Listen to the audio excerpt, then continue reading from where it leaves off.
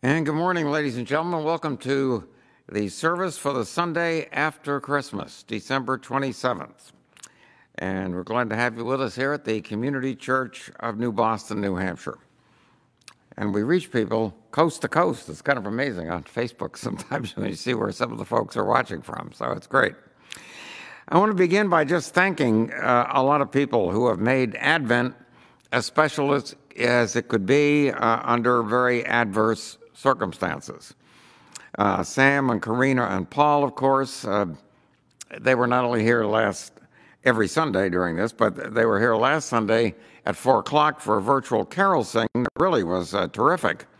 I was watching that at home, and it was just a great event until Mark Zuckerberg intervened because something was played, I guess, on Facebook Live. One of the songs was copyrighted or some such thing, so I don't know. But anyway, that was a terrific thing.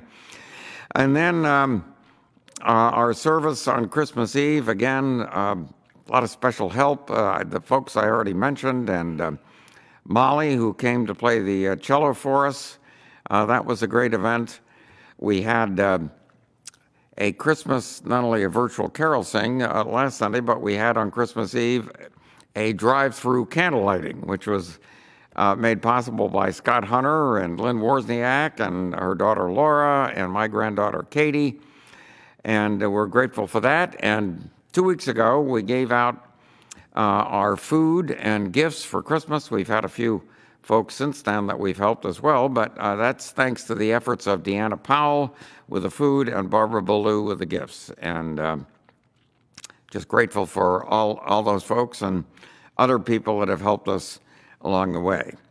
We will have a session if anybody wants to kind of discuss things at 4 o'clock. Say and Pray. You can find out how to link on to that on our website, communitychurchnewboston.org.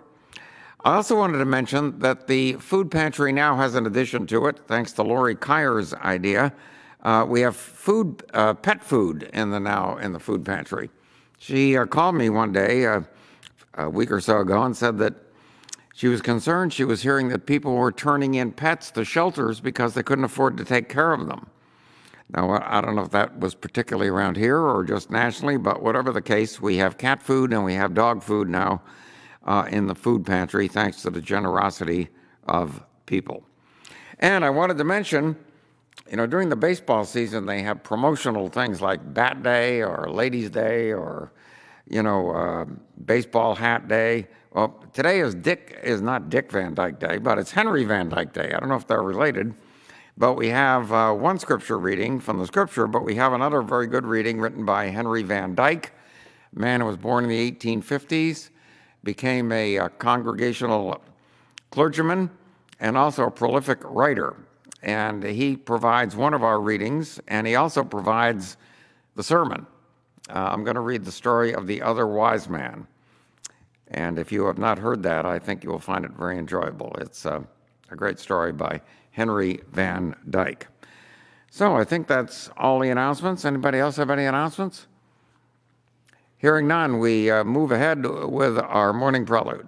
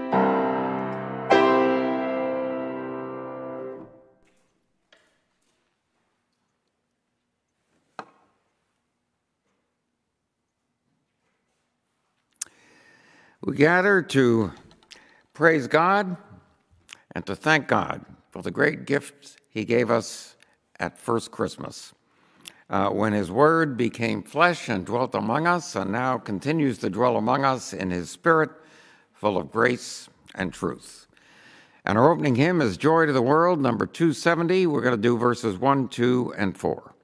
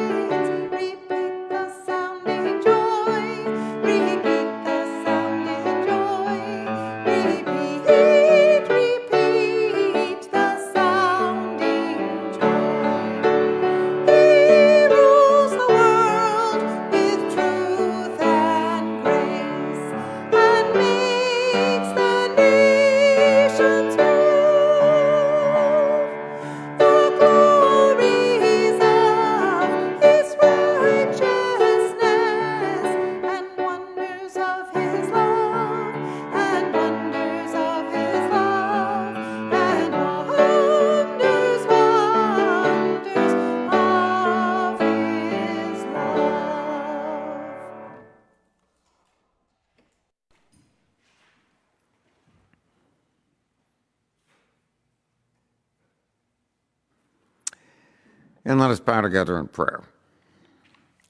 Gracious and loving God, we gather to worship you, to listen for the words of the baby of Bethlehem, who you sent into our midst as your word taking on flesh, to teach us who you are and to teach us how to live in peace together. We offer a special prayer for those who have struggled during this Advent season in so many different ways due to the situation in which our world finds itself. May we look forward to a new year, and with your help, may we make it a much better year and a much better life for the entire earth. Be with us, we ask, as we worship. We ask in Jesus' name. Amen. Our first reading is from Henry Van Dyke. It's called Keeping Christmas. I'm reading it out of a book called A Family Christmas, which was put together by Caroline Kennedy.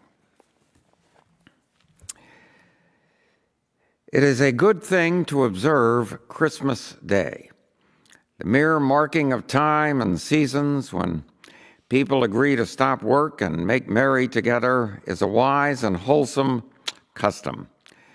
It helps one to feel the supremacy of the common life over the individual life. It reminds a person to set their own little watch now and then by the great clock of humanity. But there is a better thing than the observance of Christmas Day, and that is keeping Christmas. Are you willing to forget what you have done for other people and to remember what other people have done for you? To ignore what the world owes you and to think what you owe the world? To put your rights in the background and your duties in the middle distance and your chance to do a little more than your duty in the foreground? To see that your fellow human beings are just as real as you are and try to look behind their faces to their hearts, hungry for joy? To own that probably the only good reason for your existence is not what you're going to get out of life, but what you are going to give to life. To close your book of complaints against the management of the universe and to look around you for a place where you can sow a few words of happiness. Are you willing to do these things even for a day? Then you can keep Christmas.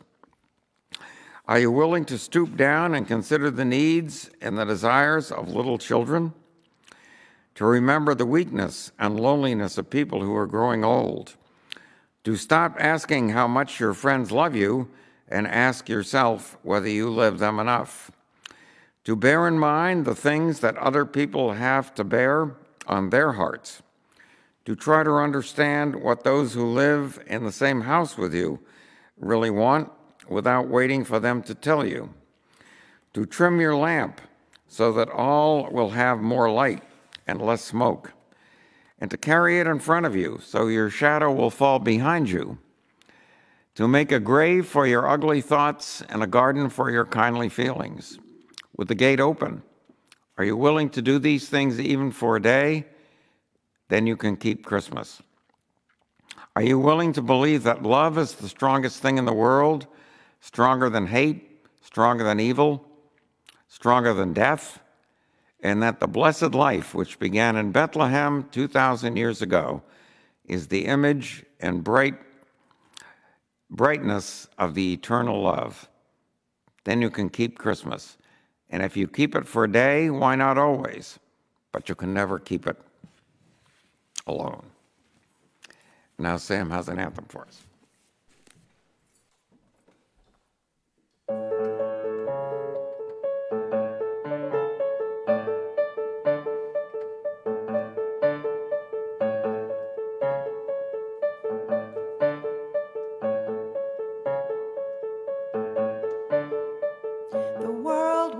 For a miracle, the heart longs for a little bit of hope.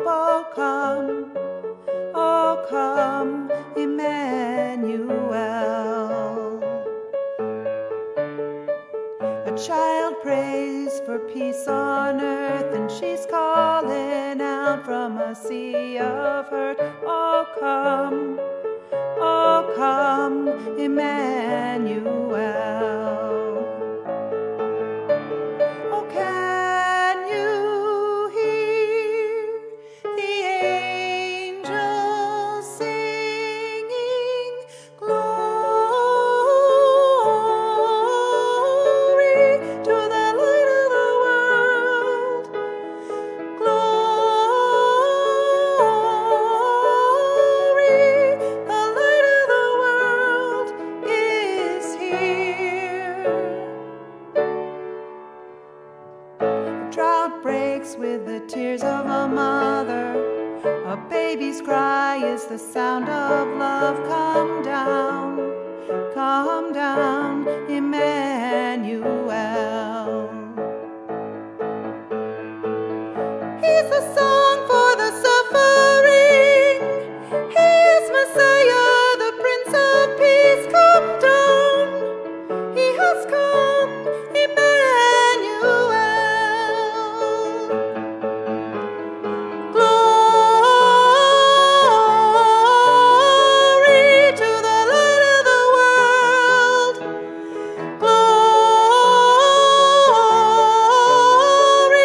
to the light of the world. Glory to the light of the world. Glory to the light of the world. For all who wait, for all who hunger, for all who pray, for all who wonder, behold your King, behold Messiah, Emmanuel, Emmanuel.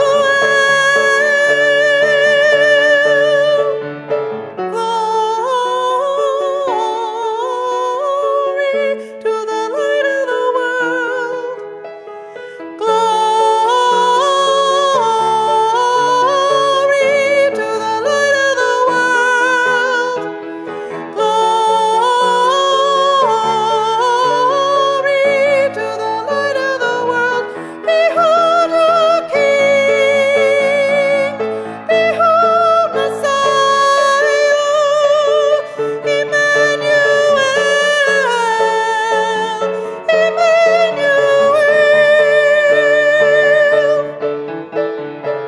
The world waits for a miracle.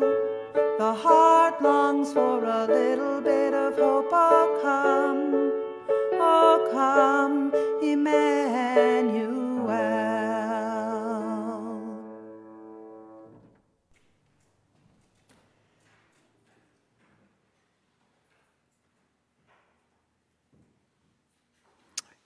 Beautifully done. Thank you, Sam and Karina.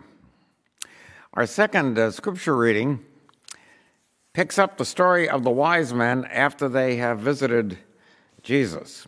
We left off the other night with verse 12 of the second chapter of Matthew. Then they returned to their country by another road, since God had warned them in a dream not to go back to Herod. You remember that Herod asked them to, if they found this child that was going to be the new king being born, to come back and tell him where that child was so he could go and worship. He actually didn't want to go and worship. He wanted to go kill that child because he was the king. He didn't want any competition, I guess we could say. So we pick this up with verse 13 of the second chapter of Matthew. After they had left, an angel of the Lord appeared in a dream to Joseph and said, Herod will be looking for the child in order to kill him. So get up, take the child and his mother and escape to Egypt and stay there until I tell you to leave. Joseph got up, took the child and his mother and left during the night for Egypt, where he stayed until Herod died. This was done to make true what the Lord had said through the prophet, I called my son out of Egypt. When Herod realized that the visitors from the east had tricked him, he was furious. He gave orders to kill all the boys in Bethlehem and its neighborhood, who were 2 years old and younger. This was done in accordance with what he had learned from the visitors about the time when the star had appeared. In this way, what the prophet Jeremiah had said came true. A sound is heard in Ramah, the sound of bitter weeping. Rachel is crying for her children. She refuses to be comforted, for they are dead. And here ends our reading. And Sam has a children's sermon for us. Well, good morning, everybody, and I hope everybody had a wonderful Christmas day with family. This week's lesson, Mrs. Wozniak is using her activity is using cards to retell and sequence the Christmas story. So in talking about that, she and I were talking about all the different versions of the story, the multiple stories in the Bible. There's picture books, there's baby board books, there's videos, she's even posted a graphic novel on the website about the Christmas story. We see live nativities. There are so many different versions of this story. So I hope you'll join in, because she is going to use those sequence cards to retell the story. And every single version, no matter how different they all tell the same story of hope, love, and joy. Merry Christmas, and I hope you have a wonderful new year.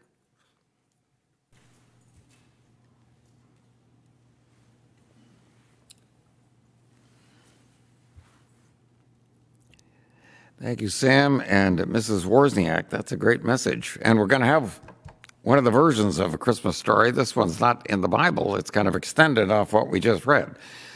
It's called The Other Wise Man by Henry Van Dyke. I will pass along a historical fact I came across this week. Very interesting one, if you think about it. Did you know that 1,000 years ago, the boomerang was Australia's primary export? Also, their primary import. Okay, well, here's the story of The Other Wise Man, as written by Henry Van Dyke. His name is Artaban. Artaban lived in Ecbatana, among the mountains of Persia. He was a tall, dark man of about 40 years with brilliant eyes under his broad brow. His robe was of pure white wool, thrown over a tunic of silk, and a white pointed cap with long lapels at the side rested on his flowing black hair. This was the dress of the Magi. He welcomed to his home one starry evening 9 friends of differing ages, but all Parthian nobles. As the fire rose, it cast a bright illumination through the whole apartment, revealing its simplicity and splendor. Artaban told of the study he and 3 of his other friends had made of the ancient writings and the stars that indicated the imminent coming of the Blessed One, the Messiah. There shall come a star out of Jacob, and a scepter shall arise out of Israel. The words from Numbers, the 24th chapter, the 17th verse. All of his friends listened intently, but all of them said they could not and or would not accompany him on his journey. His oldest and most loving friend said, "It is better to follow even the shadow of the best than to remain content with the worst. And those who would see wonderful things must often be ready to travel alone. Go in peace." When all his friends had gone, Artaban went out on the roof and observed the stars. As he watched, a steel blue spark was born out of the darkness beneath, tiny and infinitely remote, yet perfect in every part. "It is the sign," he said. "The king is coming, and I will go to meet him." Before the birds had fully roused, the other wise man was in the saddle, riding swiftly westward. It was a 10-day ride to the appointed meeting place with the other 3 of his friends that were going, the Temple of the Seven Spheres. Late into the night and in the morning, long before sunrise, Artaban was in the saddle. Through the fertile fields of Congabar, among rich gardens watered by fountains from the rock, over many a cold and desolate pass, down many a black mountain gorge, past Seleucia, which Alexander the Great built, across the swirling floods of Tigris, in the many channels of the Euphrates he traveled, until he arrived at nightfall on the 10th day beneath the shattered walls of populous Babylon. But the temple was a 3 hours' journey still, and his horse, Vazda, was almost spent. As they pressed on, the horse sighed with apprehension. There was something wrong. The dim starlight revealed the form of a man lying across the road. He was a poor Hebrew exile, almost dead, in the grip of a deadly fever. Should he turn aside, if only for a moment, from the following of the star to give a cup of cold water to a poor perishing Hebrew? God of truth and purity, he prayed, direct me in the holy path, the way of wisdom, which only you know.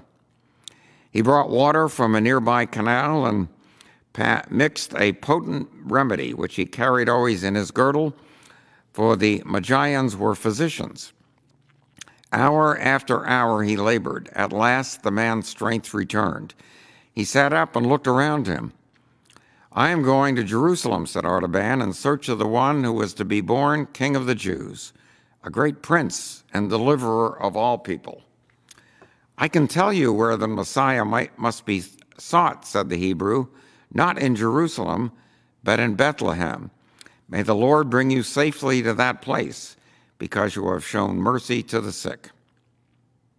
The first beams of the sun cast a long shadow as horse and rider reached the temple of the seven spheres.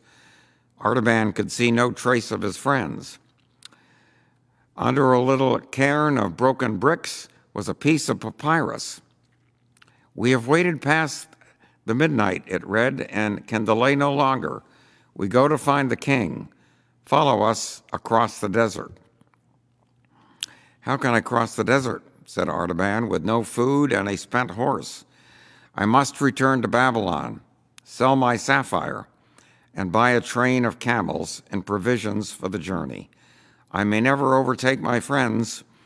Only God the merciful knows I shall not lose the sight of the king because I tarried to show mercy.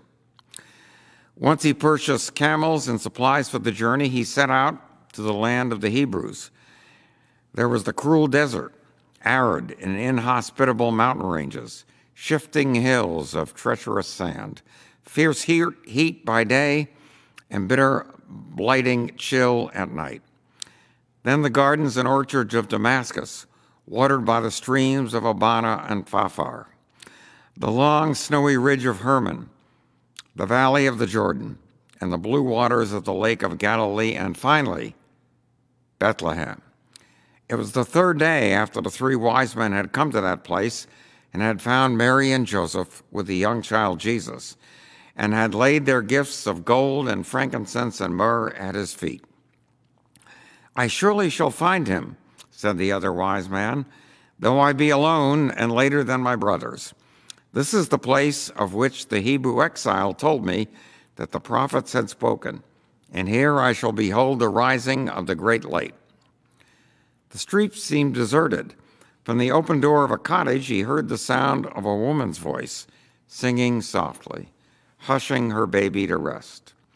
She told him of the strangers from the Far East who had appeared in the village 3 days ago, and how they had said that a star had guided them to the place where Joseph of Nazareth was lodging with his wife and her newborn child, and how they had paid reverence to the child and given him many rich gifts. But, she said, the travelers disappeared again as suddenly as they had come. The man of Nazareth took the child and the child's mother and fled away that same night secretly. Ever since, there had been a spell upon the village. Something evil hangs over it. They say the Roman soldiers are coming to force a new tax upon us. As Artaban listened, the child in her arms looked up in his face and smiled. It seemed like a greeting of love and trust to one who had journeyed long in loneliness and perplexity, fighting with his own doubts and fears. The young mother set food before him.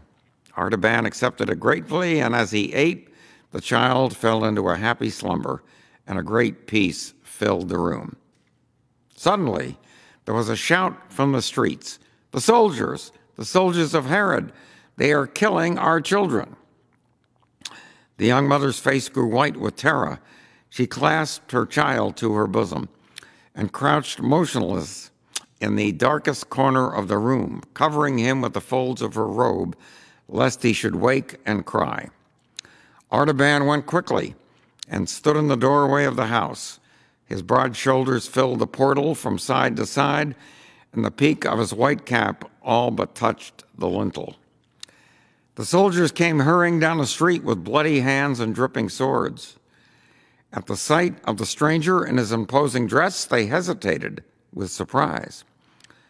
"I am alone in this place," Artaban said, "and I am waiting to give this jewel in my hand to the prudent captain who will leave me in peace." He showed the ruby, glistening in the hollow of his hand like a great drop of blood.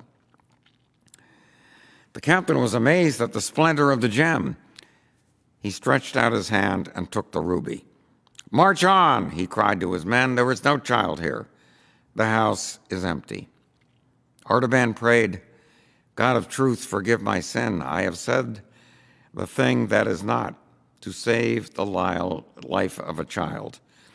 2 of my gifts are gone. Shall I ever be worthy to see the king, the face of the king?"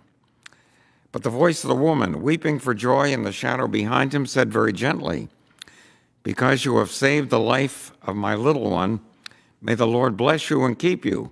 The Lord make his face to shine upon you and be gracious unto you. The Lord lift up his countenance upon you and give you peace." Artaban traveled on to Egypt, seeking everywhere in crowded cities, at the foot of the pyramids, and even looking into the face of the crouching Sphinx.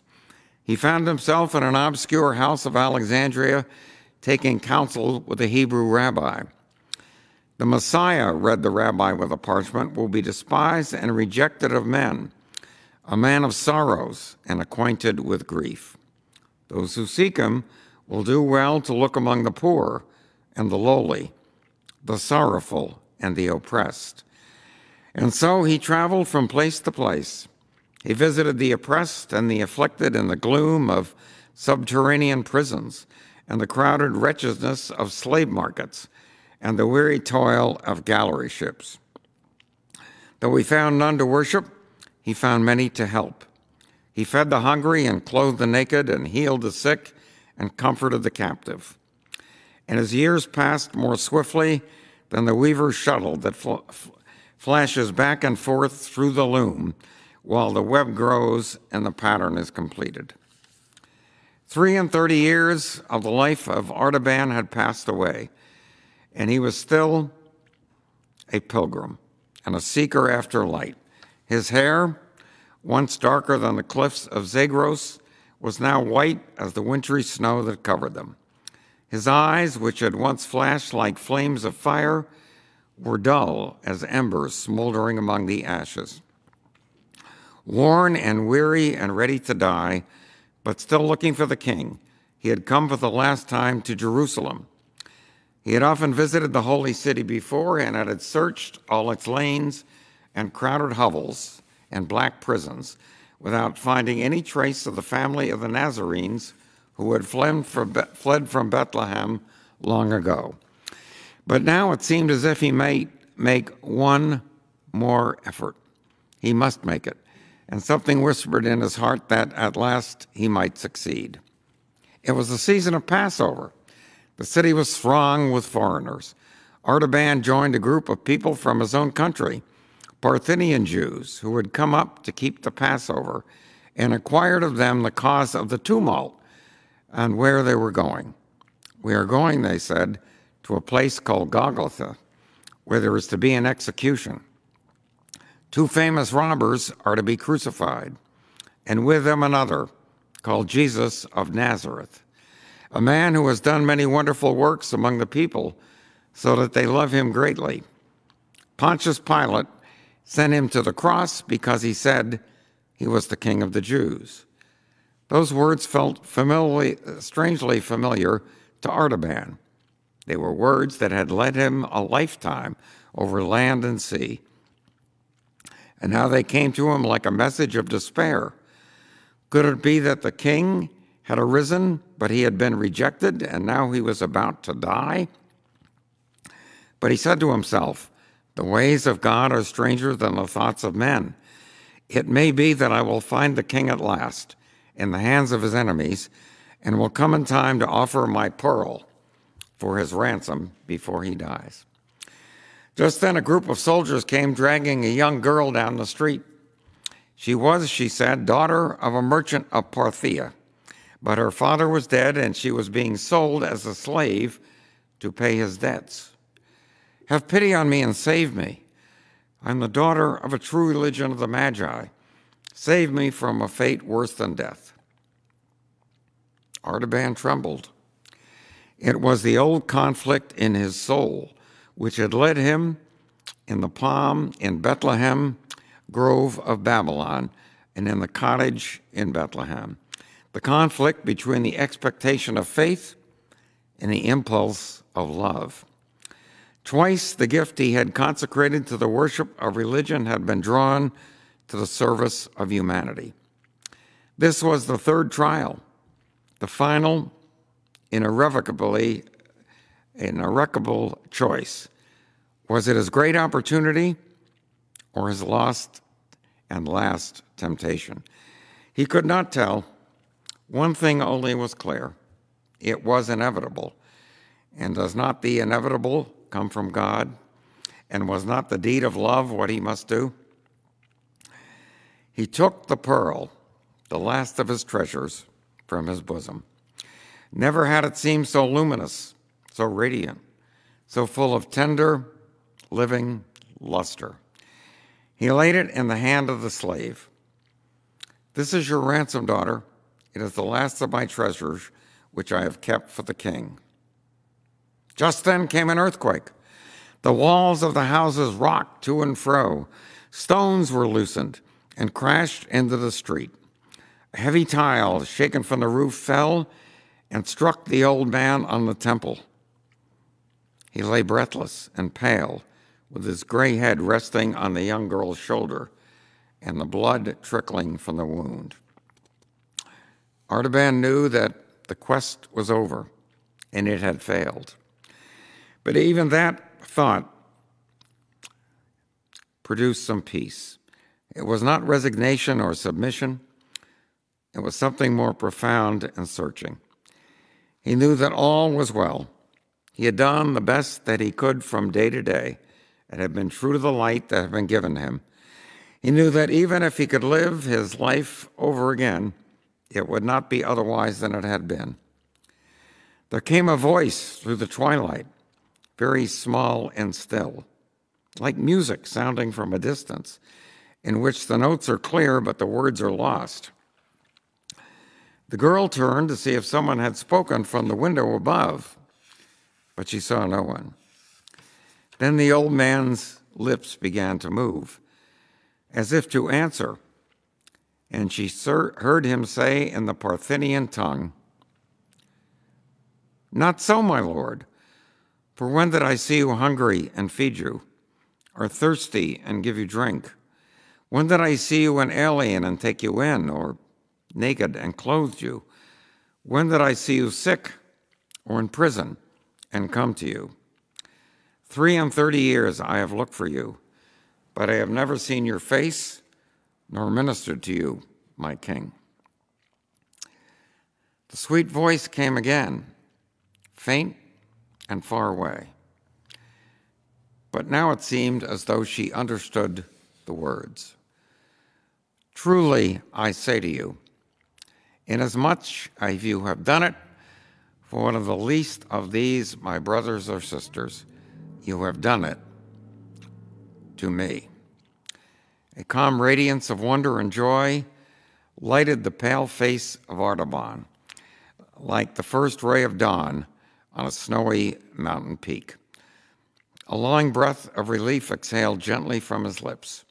His journey had ended. His treasures were accepted. the other wise man had found the king. Story of the Other Wise Man by Henry Van Dyke, as abridged, made a bit shorter, by Donald Wolfram. And so we sing our closing hymn, which is number 288. It's We Three Kings. You can put We Four Kings in there if you'd like to. Verses 1 through 3. Right, do verses 1 through 3.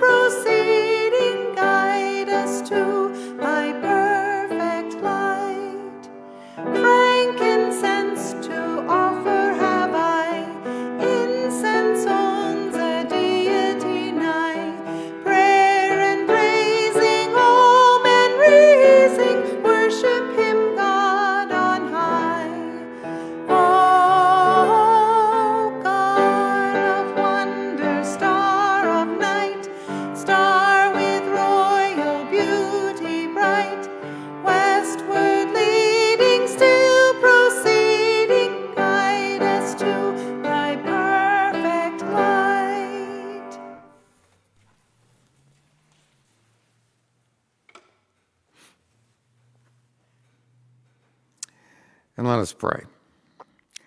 Gracious God, in the midst of this season, we thank you for stories and traditions and words which remind us that the story of Bethlehem remains alive and in our midst, in the spirit of the child of Bethlehem. May we follow his words. May we structure our lives in ways that we might help others.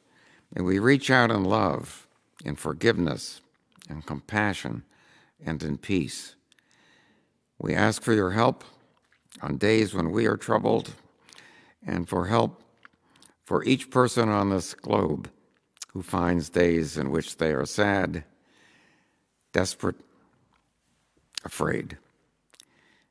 Bring your comfort in the spirit of that child who became a Messiah, a Prince of Peace. We offer our prayer in his name with the prayer which he taught us praying. Our Father, who art in heaven, hallowed be thy name. Thy kingdom come, thy will be done on earth as it is in heaven. Give us this day our daily bread, and forgive us our debts as we forgive our debtors. And lead us not into temptation, but deliver us from evil. Thou art the kingdom, and the power, and the glory forever, now and forever. Now may the Lord lift up his countenance upon us and give us peace, now and forevermore. In the name of the Father, and of the Son, and of the Holy Spirit. Amen.